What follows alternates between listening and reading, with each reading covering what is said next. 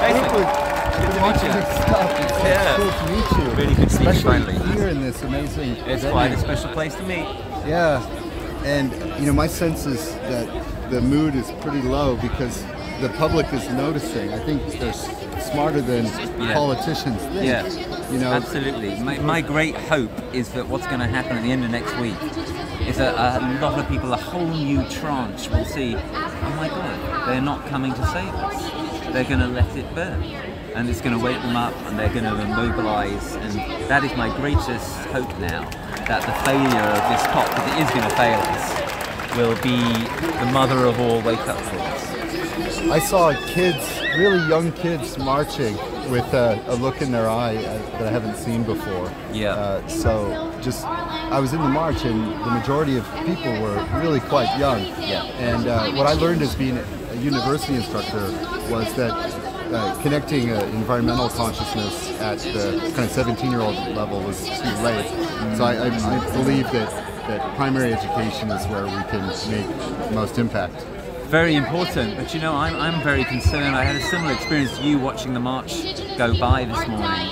There's so many angry young people here, and they're right to be angry. But I'm worried that this anger is just going to multiply if it doesn't find some kind of outlet or some kind of response. And anger alone is not usually the basis for success. You need to have anger tempered with love and with determination to act. These things go together, right? And you need a kind of a balance. So I think we're in a very difficult place. The kids are understandably furious. They need something to help them to turn that fury into a direction that can change their world for the better. Yeah, I'm involved in the sciences, and it's good to see that young people are starting to use the reports that we're delivering at high levels. Yeah. So that's equipping young people with science, and I think it's only through a science-based policy that we have any chance. Yeah, we need to be science-based, we also need to be ethics-based, we need to be precaution-based. You know, there's a whole shake-up of the curriculum, if you will, that's needed. I think really we in universities have to lead this. You know, we have to begin with a more serious kind of curriculum change, a change in what we teach as well as what we research. And then we can be really credible in letting that spiral down into the school system as well. I've become more convinced that it's about education of young people. You know, so we're doing that engagement work in Greenland with our Greenland Trees project, helping kids like plant their own food and then plant their own trees, and then after a period of time they can see their own trees growing. Yeah. So that's a small scale effort. Yeah. But you know, I'm just an ice scientist, but the story that it tells is that the sensitivity of the cryosphere is way more than even much in the science community recognizes. And even myself continue to be surprised by how sensitive that system is. Absolutely. And it's just getting started. I know. The perturbation, it's slow in reacting, and there's a big lag in that system. But then once it starts moving, how do you stop it? Really hard.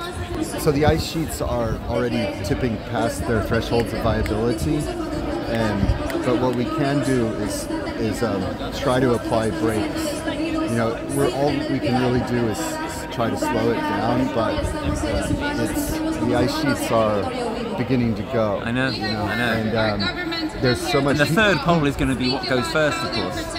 Yeah, I heard big numbers today. You know, like half of the Himalayan ice, the water tower of Asia, is being lost by end of century. You know, that the runoff in summer when people depend on that water. So we're going to face these water crises before sea level really begins to flood. I mean, I always say to people, you're worried about temperature rise, you're worried about sea level rise. Of course, these are problems, but these are, broadly speaking, gradual, predictable problems.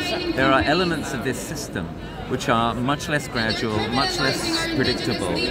The thing which really keeps me up at night most of all is food shortage caused by climate chaos effects and potential multiple simultaneous breadbasket failures.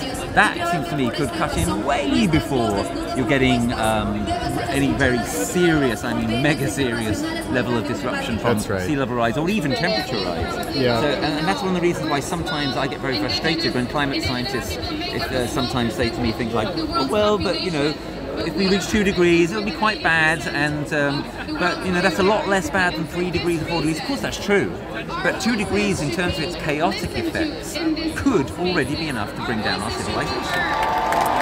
Yeah, I say that the loss of water and food security are the immediate problems, and the sea rise is, you know, distant problem in the context of the next decade. So in some ways, you know, the sea level thing might be alluring because it's so distant that it can draw focus away from the more immediate loss of your little psychological theory there is it possible that people are focusing on global overheat and sea level rise precisely because they're not as unpredictable and in a certain sense not as dangerous?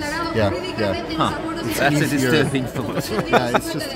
And you look at the kind of countries that are vulnerable, they include the UK. I mean, the UK is not as vulnerable in weather chaos terms as many other countries are likely to be. But on the other hand, the UK has much less of a buffer because our food production levels here are way below our food consumption levels here. So, you know, what will happen if you get multiple simultaneous breadbasket failure? Well, you'll get a lot of people in the global south suffering, get a lot of people in the global south dying, you'll get food getting ripped from the global south to the global north.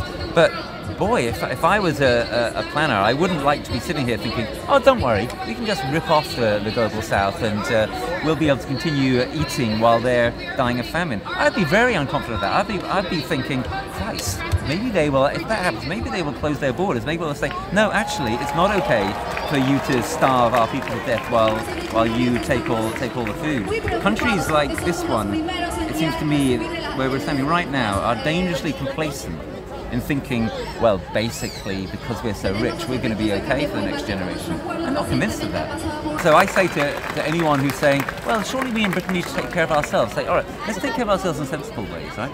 Let's look after our water supply here.